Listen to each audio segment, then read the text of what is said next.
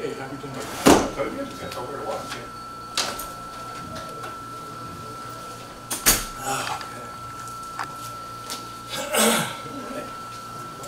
Hey Seth.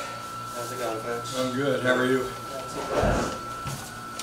When you're ready, you want to go ahead and open us up with a statement, and then we'll open up for questions. You know, it was great to get a win. First conference win. Every conference win is hard. Today was not easy.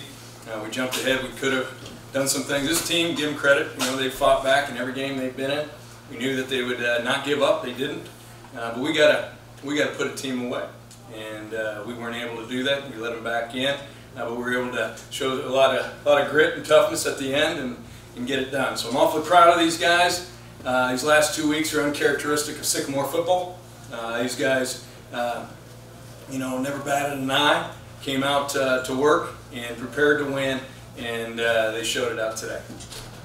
Curt, you wanted to get more physical. How pleased were you with the physical play on both sides of the ball today? Well, you know, that was the message Sunday, is we're going to attack, and we're going to attack in the way we call plays. We're going to attack the way we're going to play, and that's always been our MO, and it was no different. We made an emphasis, as we always do, and I thought we responded. You know, we went after punts, we blocked a punt, we took our shots, we went after the quarterback, we pressured him, we put him down. I don't know how many times. I think Anoke may have had 4 or 5 sacks in the first half. We had to pressure that guy. They've got the leading receiver in the country. In Houston, he's really a good player, and we put J.J. Henderson on him all day, and he responded. And awfully proud of these guys and the way they approached Monday and how we practiced all week. That pressure on the quarterback, you know, for a team that wants to, you know, put the ball in the air, just, you know, obviously tell me about the importance of that and getting them off balance a bit to start the game. I know they probably emphasized wanting to start better, and that didn't happen for them. No, you know, I think, you know, that was going to be key. You know, is we were gonna attack their wide receivers. We were going to pressure them. We were going to cover them and make them have to throw them in small spaces. And you know, he let one kind of air, and Caleb Newman made a heck of a play that kind of gave us some momentum. And but you know, that's a good team. You know, they came back. You know, I said earlier, Todd. You know, they came back from 21-0 to Southern Illinois. Went to overtime. They're down 35-7. Youngstown State came back and beat Youngstown State. They're down 55-21 and come back and lose 62-55 to Eastern Washington. The reason why I say it, because I put it in our guys' head. This team will not give up, and nor did we. The running game was where you wanted to be today as well. Tell me about that, and obviously very important to what you want to do offensively. Yep. What do you feel like was the first factor in that? Well, I think, you know, we've been close on some plays. You know, PD breaking the one was a long time coming, because I think we're a shoestring away from breaking one here and there. And we got that one.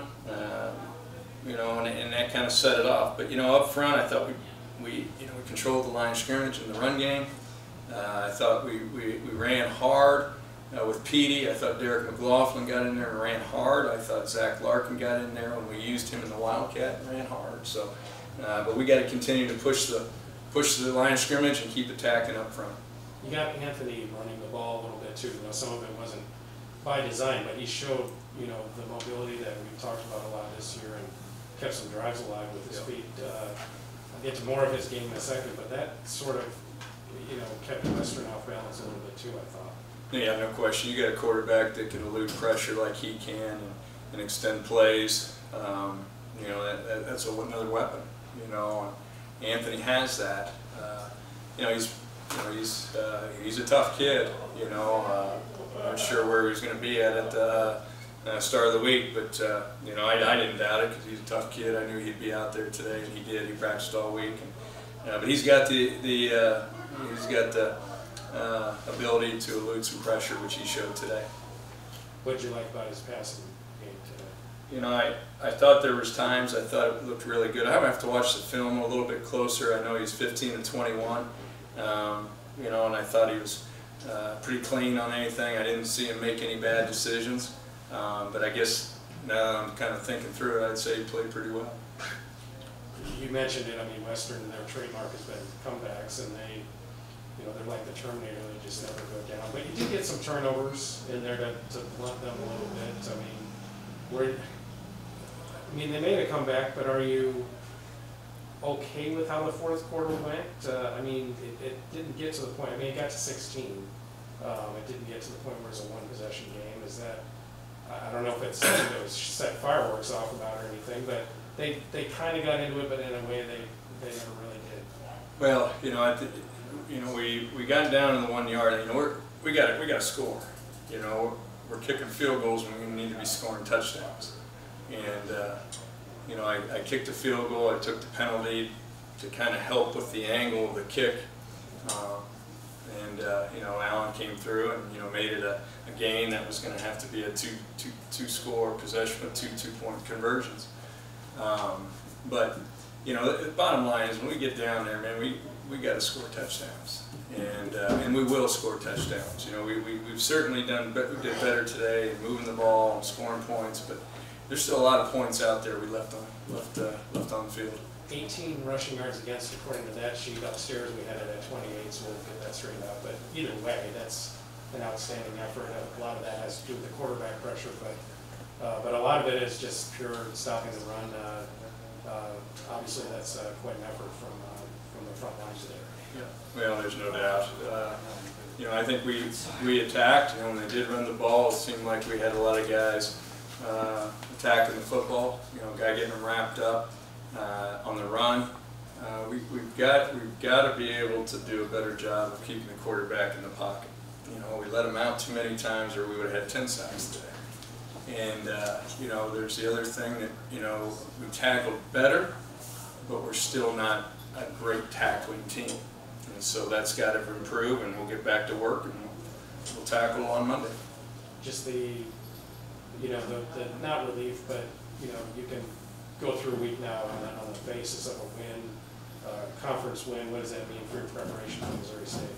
Well, it's big, you know. You know, we're going to Missouri State. That's the next opponent. That's 100% of our focus right now. But it's huge, Todd. You know, to get that first win. You know, we're 3-3 right now. We got a great opponent, a ranked opponent, going to their place. Another big challenge. So, but the preparation will start tomorrow, and it'll continue all the way until Saturday on kickoff. Hey Curt, when you're looking at this game as a fan, as a reporter, it looked like your kids played well in all three phases of the game. Would you agree with that? Even though I know you want to find the perfection in it too.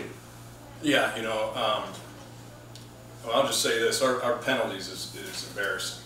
You know, for us to have that many penalties is ridiculous. You know, and we're going to get that cleaned up. I've never had 113 yards of penalties since I've been here. And that'll be the last time, I promise you that. We'll get that cleaned up. Some are self-inflicted. You know, they had 40, we had 113.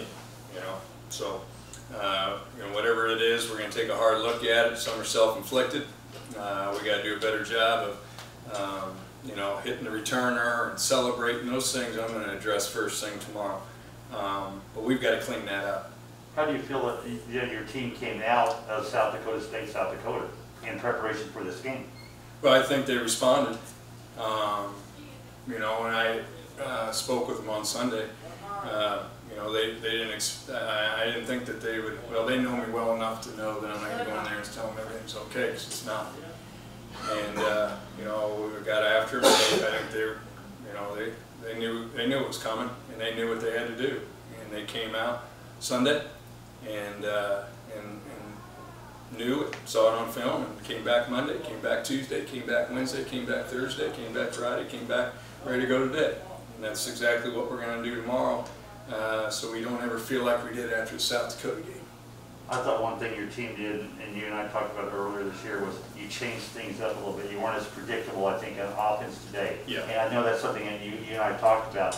Was that something you were striving to get some of the predictability out of it? Well, you know, I think, you know, we're not going to make excuses for one. You know, we're going to look for solutions, And that's what we did. You know, how can we help these guys? How can we help them make plays, taking shots, putting guys in position? And that's what we did. I thought our coaches did a great job of finding ways to make plays, to get the ball down the field. We had some explosive plays, most explosive plays we've had all together in one game that we've had all year. And I thought our players responded. Would you say this is your best effort of the year? Even though you've gone to Eastern? It's our best execution of the year. Okay. You know, I'll look at the effort. I think our effort is good, but I think our execution when we had to make some plays was much better than expected. I thought you did a good job using Larkin in different places. Something you had planned coming into the week? Yeah, we've been trying to get Zach the ball. You know, he scored a touchdown down there on a pop pass. Had a throwback on threw two throwbacks. Had him on a wheel route here. But you know, he's a big, tall, rangy guy, and you know, he's a guy. You know, we use him as a wildcat. So that's what I mean. Our coach has done a great job. You know, of looking at ways to. You know, we're going to get some guys back. You know, that's going to help because the guys that had to step in got better. You know, they did some good things, and so we started adding some guys back into the mix. You know, we're going to be all right. You expect it to be better when you go to that Missouri State, then, that's what you're telling us? Hope so. Okay. Hope so. No more on Monday. Certainly hope so. I think Dante Hendricks and Michael Hopper were, if it was up to them, they would have played. Okay? I'll just tell you that right now. You know, we're going to do what's best for each young man. And, you know, they're 18, 19, 20, 21 years old. They think they're made of steel, and we don't want to do anything to jeopardize the rest of the season. And our doctors are the best in the country. Indiana State's going to always take care of their young men, and we've got the best help, or best medical care, and the best thing for them is to go full speed starting Monday. Thank you, Curt. You bet, buddy. That's it. All right, guys.